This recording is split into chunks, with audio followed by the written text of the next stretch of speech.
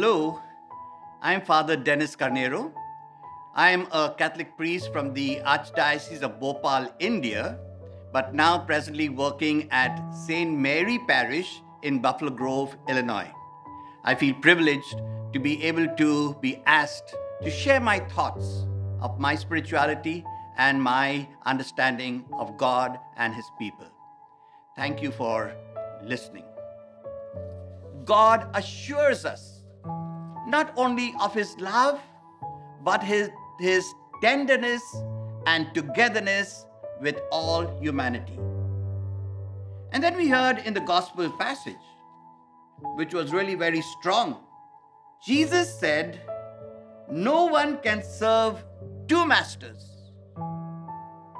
He will either hate one and love the other, or be devoted to one and despise the other. You cannot serve God and mammon." What does Jesus mean by that? All that He's saying is that our focus in life here on earth ought to be one Lord, one Master, one God. And God the Father gave us His only begotten Son so that we can focus on Jesus Christ. And in the face of Jesus Christ, we see the Father, Son, and Holy Spirit, one God. And that ought to be our focus in life. But then the gospel passage goes on.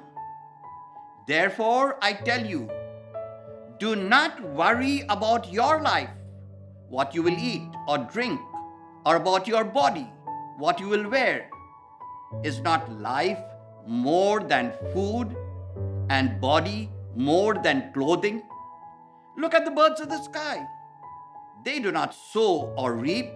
They gather nothing into barns, yet your heavenly Father feeds them. Once again, do not worry.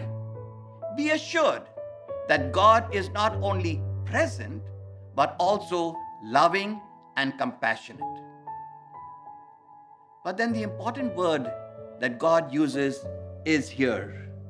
"Seek first the kingdom of God, and all else will be provided." Seek first the kingdom of God, and all else will be provided. What and where is the kingdom of God? The kingdom of God is none other than the presence of God. God makes Himself present to us. And that is the kingdom of God. When we can recognize and appreciate God's presence, that is the glory of the presence and the kingdom of God. In Ash Wednesday, we were assured by the church and strongly recommended, develop a discipline of prayer, fasting, and giving alms. But this ought to be not only a ritual, but we pray, we fast, and we give alms in different ways to recognize that it was God who loves us first. It is for us to love God because God loves us.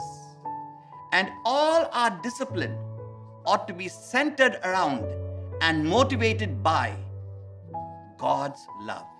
Now, God has always been present to us. From the beginning of time, God created the world. And in God's creation, God is always present. Just think for a short moment. If God removes God's presence from a simple thing, that thing will cease to exist. All of us, all events, and all things exist because God is present to us. God was present to Adam and Eve, our first parents, till such time when they sinned and they parted from God, not God parting from them. But God was present to them. And so he asked, "Where are you?" It was then that they realized that they had parted from God. It was then they recognized that they were naked, stripped of everything.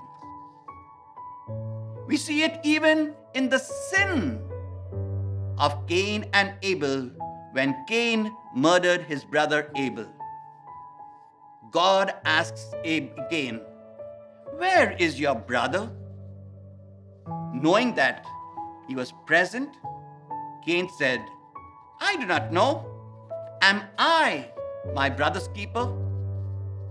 But he knew that God knew that what he did. God was also present to Moses when Moses took the people to the Exodus. In the difficult times, God was present. In the difficult times when they were traveling, God gave them food. God gave them ability to be able to continue. God is present, and they recognize God's presence. A small passage from Matthew 4:17 will tell us that God is always present and lets himself be known that he is present. When Jesus was here and John the Baptist had just been imprisoned, Jesus made his appearance in public. From that time on, Jesus began to preach and say, "Repent, for the kingdom of heaven is at hand." In other words, Jesus becomes present to the people. And how does Jesus become present to the people? When he was born, Joseph and Mary were kind of filled with faith, not reason. They recognized in this child something that was divine, beyond human nature. The shepherds, simple, ignorant people, when they received the word that a child is born, they came, they saw, and they believed. When the wise men came, they saw the star, they followed the star, they too came, they saw, they adored, and they gave him gifts. In the baptism of Jesus, when Jesus goes to John the Baptist to be baptized, John the Baptist asks, "Am I to baptize you? You should be baptizing me." But Jesus very humbly and simply said, "For now, let it be done." And when he was baptized and moving out of the river, the clouds were open, and God the Father in a voice said, "This is my beloved Son. Listen to him." Jesus becomes present to the people. After that, Jesus, in preparation for his public life, is moved by the Spirit to go to the desert to be alone. In and through the temptations of Jesus, the Father and the Spirit become present to Jesus. And Jesus, with the power and the graces of the Father and the Spirit, is able to overcome the temptations. When Jesus returned from the desert, he went into the synagogue, and they gave him a script to read. And the script that he read was, "The power of the Spirit is upon me. He has anointed me. He has sent me to give sight to the blind, to give health to the sick, and to preach the good news to the people." This was Christ's mission here on earth, and he did it. He did it in many ways. The first miracle, when he was invited to the wedding at Cana, his mother came to him and said, "They have run out of wine." Jesus did not realize what exactly at that time, and he tells his mother, "What is that of me? My time has not yet come." But all that Mary, mother, told the people, "Do as he tells you." And Jesus, in a simple way, said, "Fill those jars with water." They did. "Now give it to the head waiter." They gave it. And they realized that that water, by the presence of Jesus at the wedding, turned into wine, and they were able to continue the feasting. When Jesus was preaching, people brought a paralytic, and they asked Jesus to cure him. Jesus' first response was, "Your sins are forgiven." And then they began to wonder. We asked him to heal him physically, but he says, "Your sins are forgiven." Can only God forgive? Who is he? And Jesus, hearing it, said, "Is it easier for me to cure physically or to forgive the sins? That you may know." He says, "Rise, take up your mat and walk." Jesus, through his presence, not only gave that man, the paralytic, physical health, but also spiritual health. Once again, Jesus was walking with the crowded people. And a woman who had been suffering from a hemorrhage kept asking, "Can I be able to touch him? Can I even touch the hem of his garment?"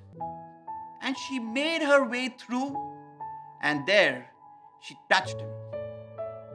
Jesus' response was, "Somebody touched me." The apostles were surprised. "Master, there are so many people around you." He says, "No, power has gone out of me." This woman recognized the presence of Jesus and said, "I only need to touch the end of his garment and I will be healed." And yes, power went out of Jesus because she had that faith and she was healed. Then Jesus, as he was coming close to the end of his life here on earth, wanted to prepare the apostles for his death and resurrection. The purpose of his life was the presence. So he takes Peter, James, and John up a hill, and there he is transfigured. The true divine spirit of Jesus came to Jesus, and these favorite apostles experienced the presence of Jesus in this divine form, transfigured. In the multiplication of loaves that we all heard of, Jesus takes a few bread and a few fish and feeds thousands of people. It's once again the presence of Jesus that is able to feed so many people. Jesus, before he left, established the church, appointed Peter the rock on which the church was established. Jesus gave the teaching, but what Jesus gave us at the Last Supper, "This is my body, this is my blood," and that bread and wine became the body and blood of Jesus. And Jesus said, "Do this in memory of me." Today, we have what we call one Catholic Apostolic Church, where from the traditions of the apostles, we have this unity of community believing in Jesus Christ as the center of our lives. Not only do we have the face of Jesus, but we have the true and real body and blood of Jesus Christ in the Eucharist. Today, you and I have the privilege to be able to celebrate the consecration of that bread and wine and to become united as one body in Christ to celebrate this one union. Let us remind ourselves, God is always present to us. God, in the form of Jesus Christ, before he ascended into heaven, collected all his apostles and gave them the authority to continue to do what he taught them to do. And he said and assured them, I will be with you till the end of time. Let us today, tomorrow, and every day of our life remember that Jesus is always present to us. And in the face of Jesus, we have Father, Son, and Holy Spirit.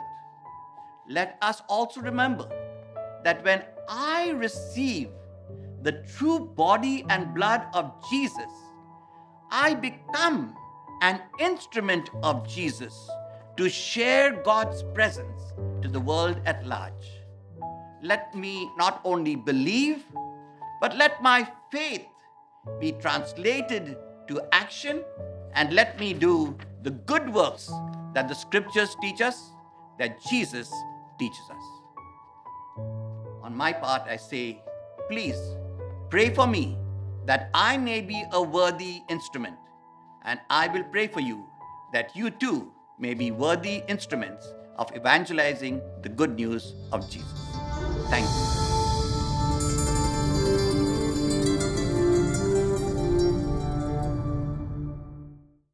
Jesus said, go out to the whole world and announce the good news. And that's what Shalom is doing. It's bringing the good news of the Holy Spirit in action, renewing the face of the earth so that all people may know how good is the Lord, how beautiful is the work of salvation. Thank you, Shalom, for all you do to reach out, to lead the faith forward. And may Almighty God bless you, the Father, and the Son, and the Holy Spirit. Shalom World, God's own channel.